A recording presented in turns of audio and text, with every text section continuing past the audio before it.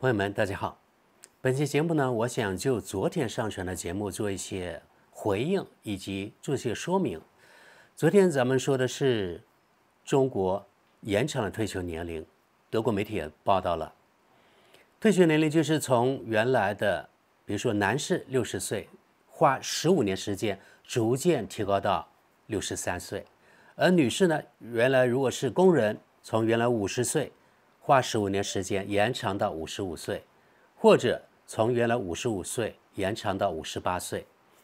然后呢，我还说了，就环比啊，横向比较，与世界其他国家和地区相比较，其实中国人的退休年龄是非常早的。好像在中国前面只有3、4个国家吧，一个是土耳其，一个是沙特，另外一个是印度，他们的退休年龄比中国的更早一些。但实际上，中国人的退休年龄都要比所有的所谓发达国家都要早。我还看了一下啊，就中国的人均寿命现在已经到达78.6岁左右。比如说德国人是刚刚超过82岁，也就是说，中国人的人均预期寿命比德国人的短3岁多，不到4岁。那么这样比起来，德国现在已经是事实了，男女退休年龄都提高到了67岁。也就是说，如果是这样的话，那中国退休年龄男的提高到63岁，其实还是要比德国人退休年龄还是要更早一些。女的那就更别说了啊，比如说中国女的是工人的话，即使调整到之后55岁，而德国是67岁，也就是说，中国女工提早12年比德国人退休。你们自己看看，这区别是不是特别大呢？有人说到这里呢，就很不高兴了啊，就是说，你看中国人的退休金有多少啊？人家德国人退休金有多少呀？然后又说什么医疗国家兜底啊，怎么样？那我就再说一下吧。德国的养老金到底有多少？我们看看。拿数据说话。好，我们现在看看德国国家电视1台非常新的数据，它的数据是2024年7月22号的。我们来看看啊，它的标题就是1/5的德国人，他们每个月的退休金或者养老金，这我把它作为一个概念啊，因为我也说不清楚到底什么是退休金，什么是养老金，反正就是德国人退休之后拿到的那个钱，2/5的人少于1200欧元。注意啊，这2/5是了不得的这个比例了。也就是说，每100个人当中就有20个这样的老人，德国退休老人，他每个月拿到的退休金1200欧元。在德国是这样，这个退休金他也要缴税，当然退休金越低，缴的税就越低。比如说这1200，他是几乎不用缴税了。另外大头啊，德国人啊，德国退休的人员要自己购买医疗保险，当然医疗保险这个系统帮他出一半，自己又出一半，医疗保险还要加上护理险，两样加起来大概是19%左右。那么这个医疗保险系统帮他出一半，那就是9.5%，对吧？那自己还要出9.5%呢，也就是差不多10%了。如果你是1200欧元，相当于你自己差不多要出120欧元这个医疗保险，又加上要交一点点这个税，也就是收入税啊，就是差不多130欧元去了吧，130欧元，那你原来只有1200，你拿到手的大概就是1000欧元出头。在德国，你1000欧元出头，可能你作为退休老人几乎活不下去。那为什么呢？因为德国啊，自有房率超低，大概只有45%的德国人有自己的房产，55%的德国人都是租房族。每个月少于1200欧元退休金的老人，他们很可能都是租房族，因为表明他退休之前工作的时候，他的收入也是低的。收入低的人怎么能够买得起自己房产呢？对吧？那大概率他们几乎都是租房族。好，这几年啊，德国的房租嗖往上涨。那如果是像这样一个退休老人，他每个月即使是长期的合同，比如说他20年前签订的那个租房合同，一般来说啊，都会每年或是每隔1、2年、2、3年上涨一点点。那现在最乐观的估计啊，就是最低这房租对他来说，每个月加上水电呀、取暖等等，可能要500-600欧元左右，这是最乐观的情况了。你看这里500-600，从他的那个养老金剩下的大概1000出头，也就是说扣掉这个房租之后，可能他只有大概500欧元左右了。这500欧元包括他吃饭的，包括他的交通费。他老了，那就几乎可能不用花钱再买衣服了吧，鞋子可能也不用了，但是通信费还有啊。在德国，即使有医疗保险，他有些药费、处方费也要自己出的。年纪越大，可能他这个病痛啊就更多，也就是在医药方面的支出肯定会更多。刚才说了，即使这个医疗保险所谓的全包的话，但是也有自费的部分。比如说有些那个保健药啊，你要买的话，或者医生建议你一些药，那你自费。还有处方费，德国有处方费。比如说一个月你去拿几样药，每样药处方费是5到10欧元，那你去拿几次，每个月可能也有好几十、上百欧元的医药方面的开支，对吧？你看吃饭，一个老人，我认为啊，如果你自己煮的话，每个月吃吃喝喝不下馆子啊，大概要300欧元左右。除了交房租的，非常节俭的、非常走运的老人，那还剩下500。吃饭要300左右，然后呢，可能医药费每个月要100，那只剩下100了啊。通信费呢，每个月肯定要50左右，那剩下50块了。肯定还有其他小的开支啊，你洗发水要一点点吧，牙膏要一点点吧，等等，这方面看不见的开支，50欧元肯定打不住。你这样只是活下来啊，像这部分老人1/5当中，可能还有一些可能1200欧元都没有，只有800欧元，那这些人他绝对是活不下去了，怎么办呢？所以就认证了我前面所说的啊，这些年我看见，因为我是住德国第4大城市，相当于德国1线，我每次上街都看见啊，有年老的人，也有年轻的人，比如说有70、80岁的，也有可能20多岁、30岁的人，去城市的垃圾箱里面去翻找啊，垃圾箱，大家没听错，垃圾桶、垃圾箱，去找什么东西呢？找有押金的瓶子。德国很多瓶子啊是有押金的，多的是啊，每个瓶子2毛5，也就是折合人民币大概2块钱。这里不用折，因为在德国收入是欧元，花费也是欧元，2毛5。也有少一点的是那种啤酒瓶8分钱。即使这样，这个垃圾桶老是呢不断有人去里面去翻找。以前发过这样的视频，然后呢，现在我就懒得再去拍他们了，我觉得有点难堪。那个垃圾桶是没有休息的，老是有人去找，就表明啊，现在德国这社会，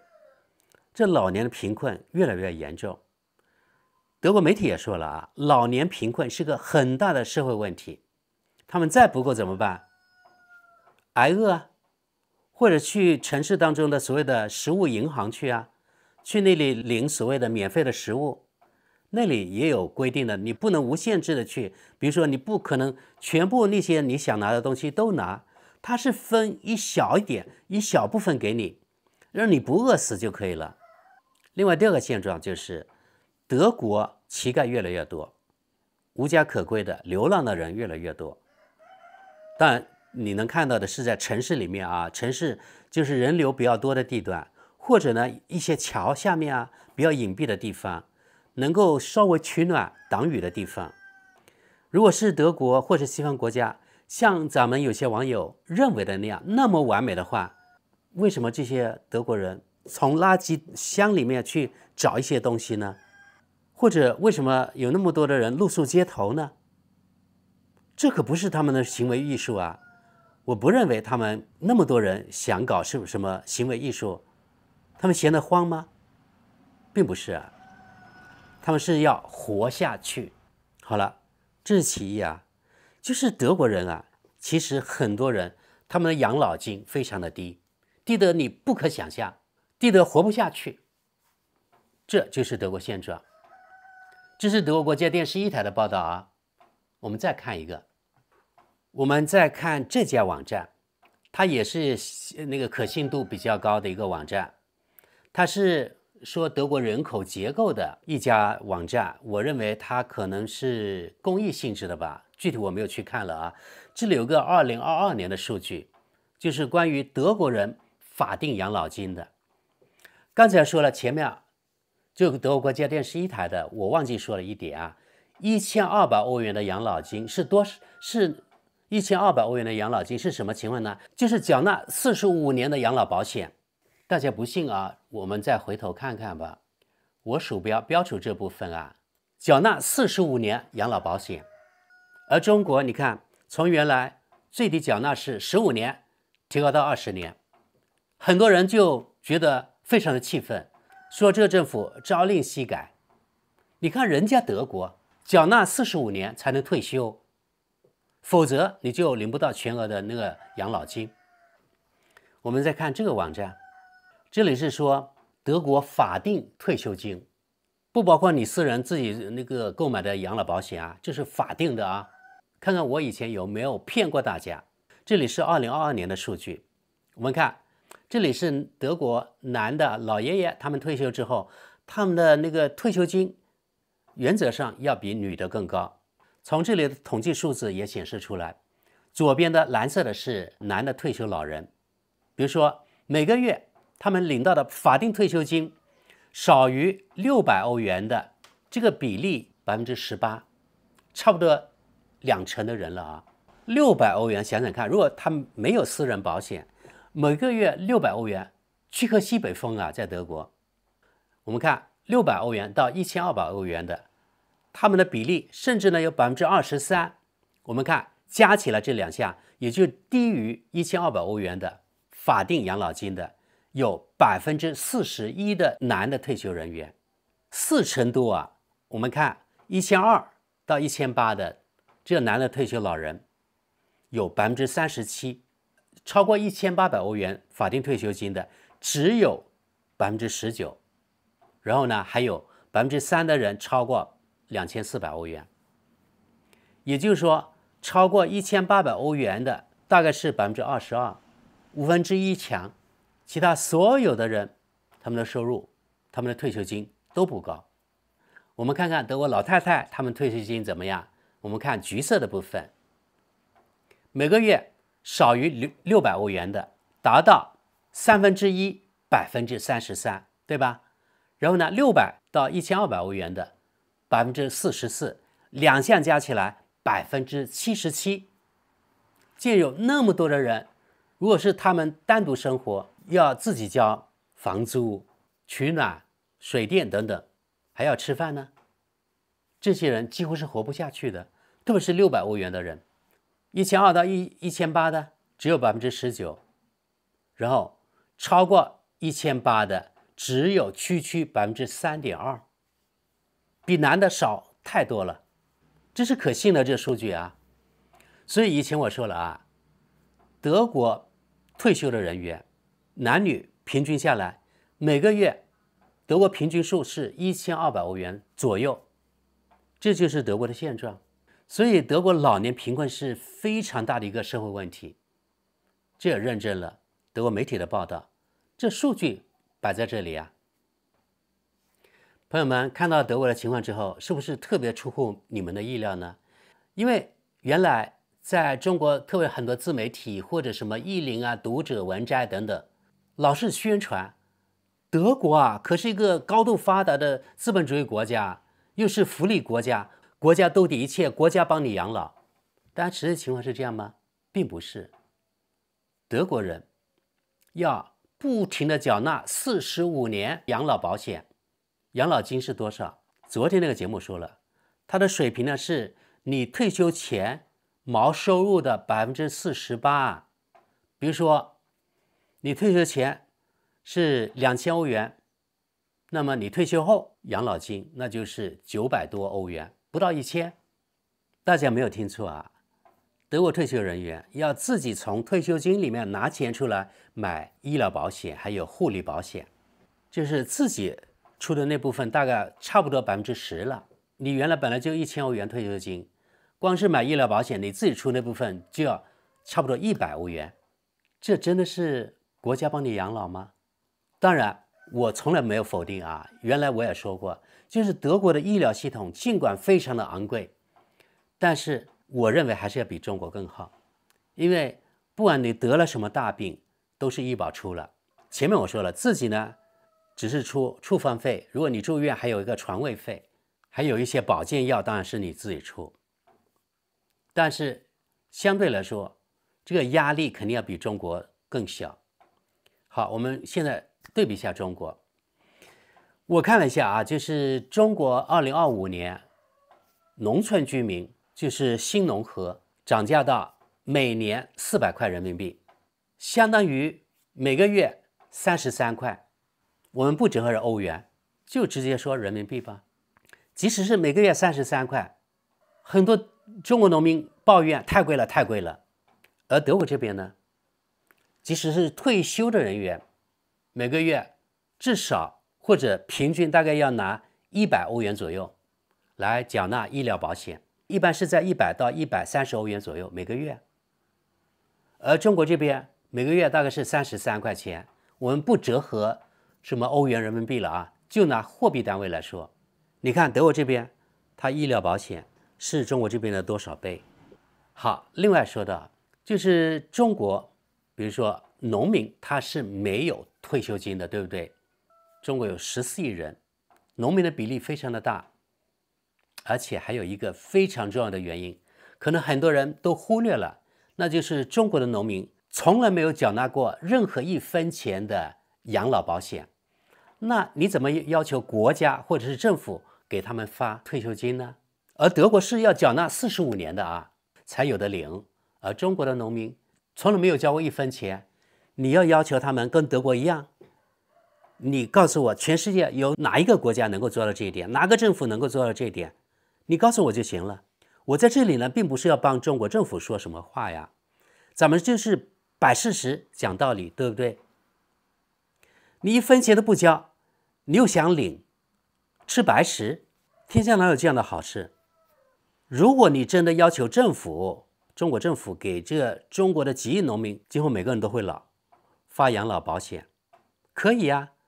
那也要求农民每个月，比如说缴纳150块钱人民币的养老保险，你说说有农民肯这样交吗？我觉得到时可能全国都造反了，揭竿起义了。你们说会不会这样？每个月33块人民币的那个医疗保险都觉得贵了，更别说每个月要拿150块人民币来缴纳养老保险呢。养老保险是什么？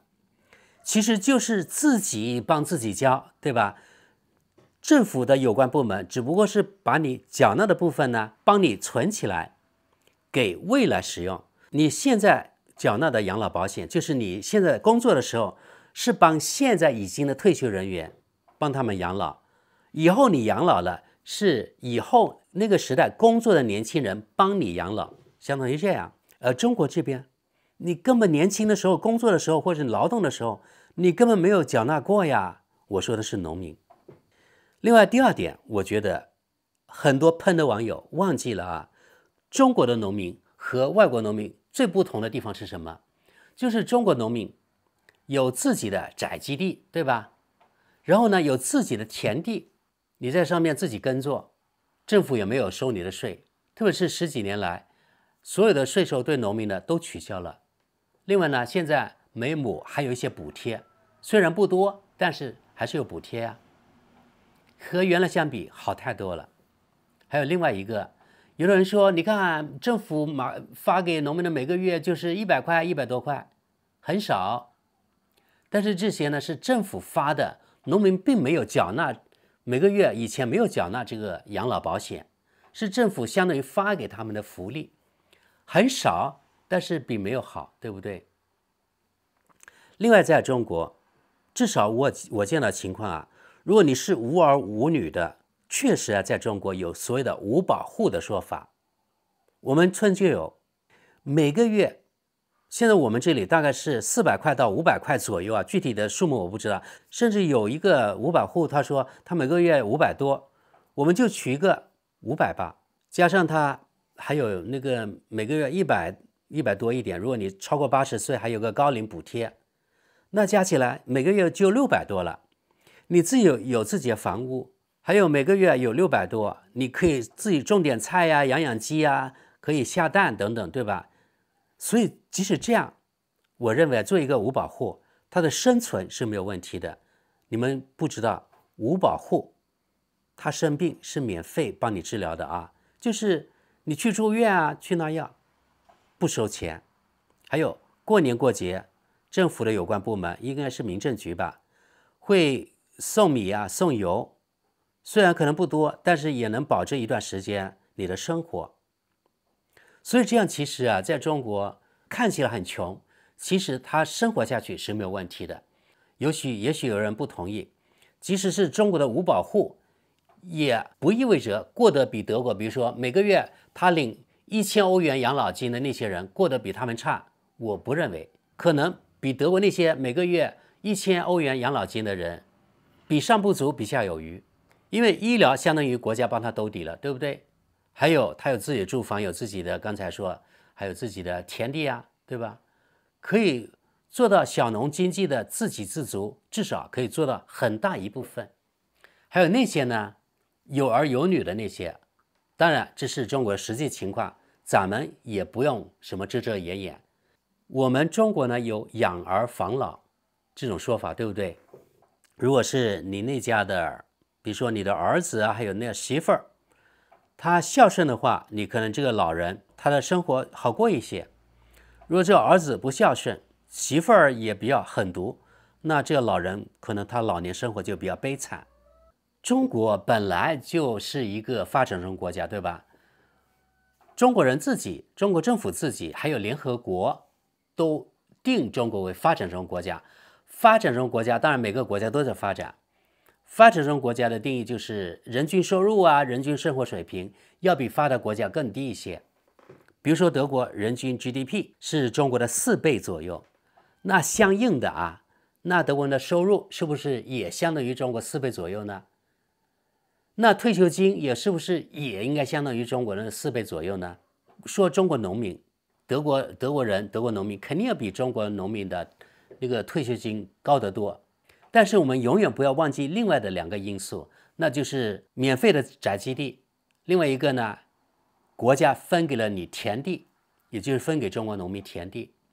这2项我认为呢，它是有个价值的。如果你把这个价值折合成货币的话，也要加上去。这个可能没有人去算过，因为我认为这很难量化，但是这是实际情况呀。医疗保险刚才说了，每个月你只是呢花33块钱买医保，你不可能要求像德国一样的那个医保这个服务吧，这很不公平啊，对不对？你既然要求一样的服务，那义务啊，就是购买医疗保险的义务也应该一样才对，否则这就是双标啊，对不对？相对来说，你没有缴纳养老保险，能够发给你100，像就是经济不太好的地方，我们广西就是这样，我哥他们每个月就这点钱，所以我哥他到退休年龄之后，他有3个孩子，每个孩子每个月给几百，相当于他的退休生活其实还是蛮不错的，他自己还开车呢，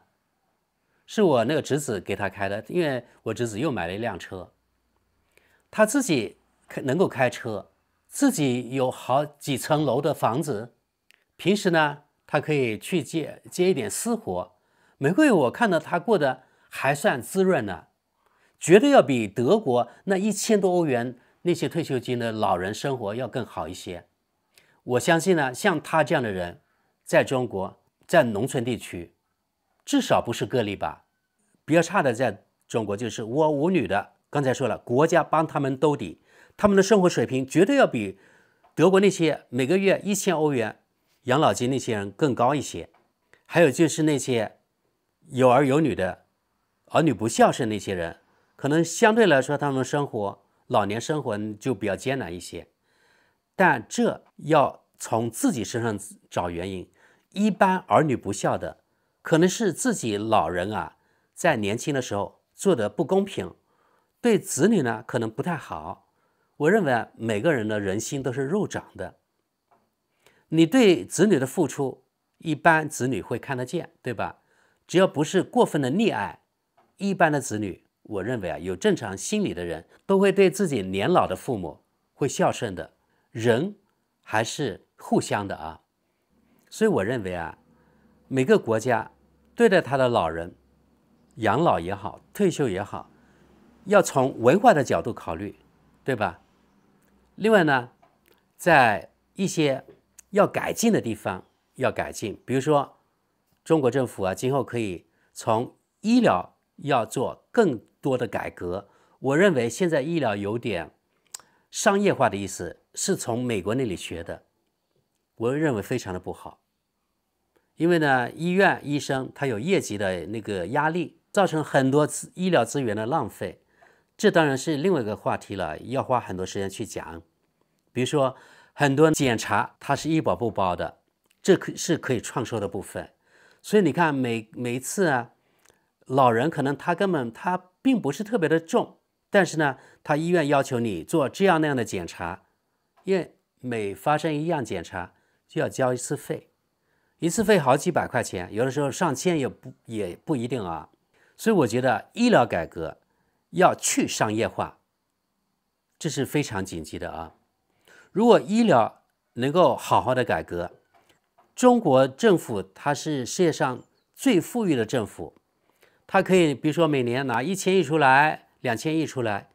就可以完全解决中国人看病难的问题。只要能够大刀阔斧的改革的话。第二个就是真的要解决农民养老这部分问题，不要只让他们要靠自己的那个子女，而是要靠这个养老系统来支撑他们。我认为按照中国目前这个物价水平，我觉得农民如果每个人头超过60岁的能够得到500元人民币这个养老金，就可以让他们有尊严的活下去。超过60岁的农民这个老人有几千万人口应该有吧，每个月500应该不会给中国政府这财政造成很大的压力。他们原来没有缴纳过1分钱的养老保险的能够给他们发500，我觉得已经是非常大的福利了。是不是能够做到我不知道，只是我在这个我们广西这个农村，我觉得有500块钱真的可以让他们活下来。500块钱就是给他们买一些什么，有的时候买肉或者有病的时候呢去看看病像这些开支大概可以支撑下来了。你看养老问题解决了，对吧？就医问题刚才我说如果能够改革的话也解决了。作为那个退休人员或者到了退休年龄的老人，他们就没有那么多后顾之忧了，可以有尊严的活下去了。朋友们，对于我们很多人来说，这个世界上只有2个国家，一个是中国，一个是外国。而且我发现我们中国人呢，很喜欢把中国与所有外国比，与所有当然外国好的方面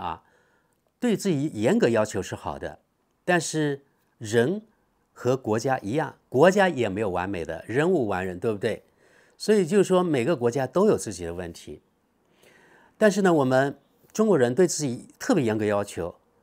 哪怕只有一个方面不如那个外国，那我们中国人自己就会受到谴责，还有中国的执政党就会受到批评，有时被批评的体无完肤。我觉得是不是我们对自己要求太过于苛刻了呢？这点值得深思当然我们心目中的所谓那个外国一般在这时候是指西方发达国家，还有西方福利国家，人家福利丰厚，还有他们发达。但是我们不要忘记历史，自从鸦片战争以来，中国经过了100多年屈辱的历史，对吧？受尽了西方的屈辱、压迫、剥削，对吧？中国甚至呢经过了殖民地、半殖民地时代，还有世界上很多其他国家也经过了殖民地时代。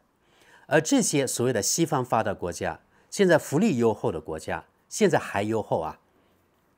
是因为他们赶上了第一次、第二次、第三次工业革命的红利，还有他们享受了从那些殖民地被掠夺来的财富这些红利，所以让他们很多人从出生到死，很多人是指西方那些人啊，能够享受很多我们中国人享受不到的东西，也就所谓的福利。而这些福利是建立在剥削全世界那些被压迫的那些殖民地的身上。而这个特权咱们中国没有，对吧？我们没有侵略其他人，也没有奴役其他人，加上中国也没有赶上1、2、3次工业革命。但是我们可以看到，现在时代正在变化。因为我在西方居住了30年，用肉眼可见的速度，西方这个福利绝对支持不下去，它是不可持续的，因为它再也不能继续，至少对很多所谓的发达国家来说，不可能继续剥削他们的殖民地，因为这个世界在几十年前已经去殖民化了，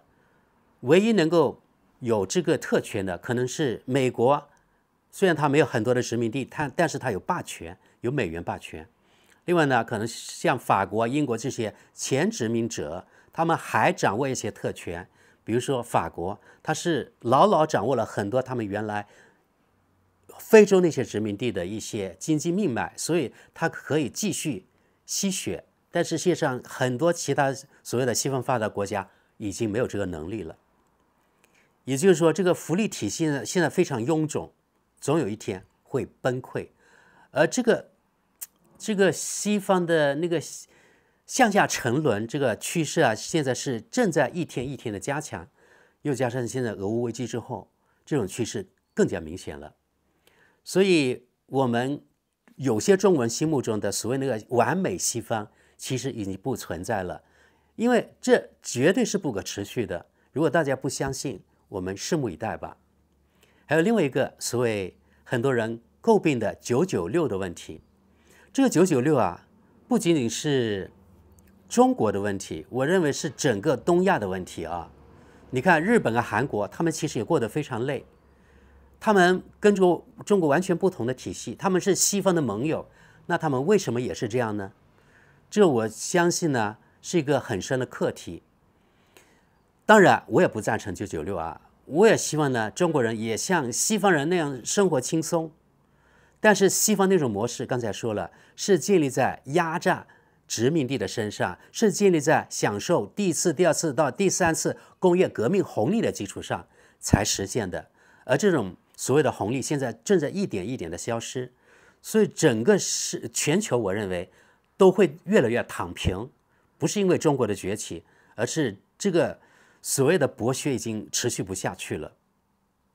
那像这样996，我认为啊，我们中国应该改变一下，至少执政党应该颁布一些法律，而且要执行，比如说不能随便加班，如果要加班，那对不起，你这个老板要付员工加班费等等等等。但是我觉得这是另外一个话题。好了，我今天呢就是大概就讲讲从德国还有中国的角度来分析呀，德国的退休人员和中国的老人，特别是农村老人这个养老的问题。我不知道大家有什么看法，可以在下面留言啊。那今天的节目就到这里，感谢大家，我们下期见。